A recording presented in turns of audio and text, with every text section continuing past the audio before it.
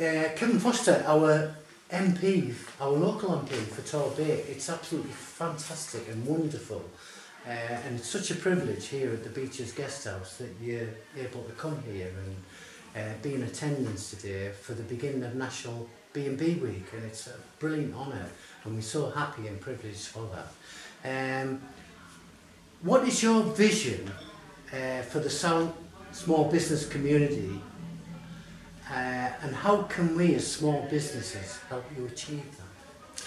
I think here in the Bay we need to offer visitors, in terms of the small businesses and guest houses, B&Bs and even some of the smaller family run hotels, we need to offer our visitors something that's unique, something that's special, something that benefits from our natural environment, and that might give them an idea of old-fashioned service but does not give them an out-of-date experience. That means having quality environments, that means having good food, good quality rooms, and also making sure that we cater for the needs of today's travellers. So it can be the simple thing like making sure there's some decent Wi-Fi in the premises as well. You know, a lot of places say the first question they get is, when's breakfast? The second one is, what's the Wi-Fi code? So for me, in terms of how do we get there, the first is about supporting businesses through the right sort of tax policies, making sure we promote the area, but then also at the same time having the sort of conversation we need to have where accommodation does need to move on, and also working together as a Bay, realising that actually having good quality options here helps everyone. You know, people don't come to Cool Bay because there's one good B&B or one good hotel. They come here because there's a selection and it's a resort they want to visit. Okay. And what is the one thing you think could be improved for small businesses in Torbay? Well, in terms of the Bay, small businesses in the Bay, it's about trying to strengthen our year-round economy, because we do have a big surge of visitors in the summer, but then we see many businesses struggle through the lean months, you know, the months where very few people are likely to want to come and have a swim in the sea. That, though, is where we have opportunities around developing our conference trade, particularly if we can develop better, more modern conference facilities, and also about looking at our year-round economy. So, for example, expanding South Devon College, potentially even looking at a university in years to come, which gives us the trade throughout the rest of the season. About perhaps a university that would then give trade when the tourism industry is quiet, but of course wouldn't conflict with the tourism industry during its peak season, and actually giving more facilities in terms of supporting our visitors here. Those are the sort of things I'd look at what we could change here in the Bay. And what is the best thing about being an MP in Torbay?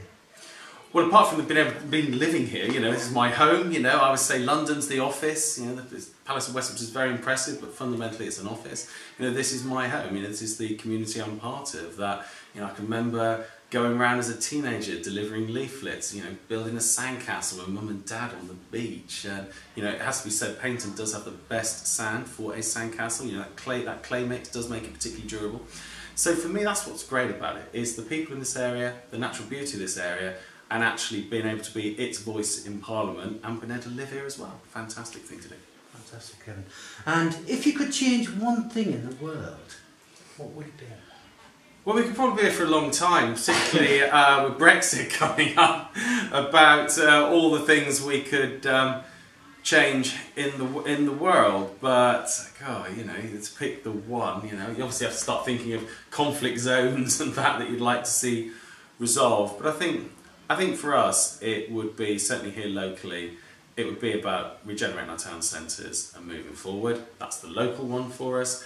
And at a national level, it has to be about how we skill the next generation for the jobs of the future, because people need to see technology coming as helping them deliver their own aspirations and goals, not as things that will stop them doing it.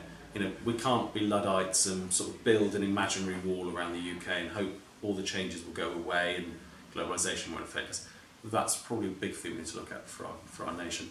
And for the world as a whole, moving towards a place where people can freely express their views and their religious beliefs, no matter where they live, would be a huge change for this world, and it would change for the better.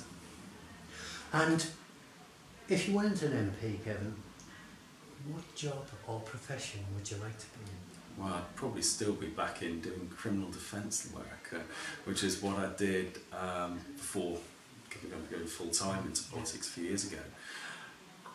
what would I like to be doing? I can probably think of all sorts of jobs, you know. You always sometimes think, oh, you know, managing a football club or something like that, although to be honest, probably that'd take me into a whole new world of flack, you know, actually, probably football managers, probably one of the few people who look enviously at politicians at the level of flack they receive compared to what they get each week. And there's other jobs that, you know, my family in the military might have explored that in younger years, but certainly, you know, I'm very honoured to do the job I do, the role I have. Certainly no one in my family before me ever did anything like this. You know, my two grandfathers, one was a quarryman, one was a stoker in the Royal Navy, as a literal stoker, putting coal into the old battleships, and then a boilerman, and my father was a painter labourer in Devonport Dockyard, so, you know, it's a very different thing to do. And that's a fantastic background there, Kevin. And my last question, I've got to ask you, we're at the Beaches B&B. What is your favourite breakfast? Well, it's got to be the classic full English, hasn't it, really? I must say, I do a lot of times end up having like smoked salmon and scrambled egg on toast, because that's not quite as, you know, shall we say, not going to have quite the same effect down here. But the old full English, you know, is great, isn't it? You know, with a decent quality sausage as well. You know, with some good quality local butchers that will put one of those out. Nice bit of bacon, and has to be a bit black pudding as well. A lot of people pass that, as I'm sure you'll find. But for me, that's a great part, with a few mushrooms and then some beans. Spot on. Fantastic, Kevin. And that's Kevin Foster, our local MP for Torquay.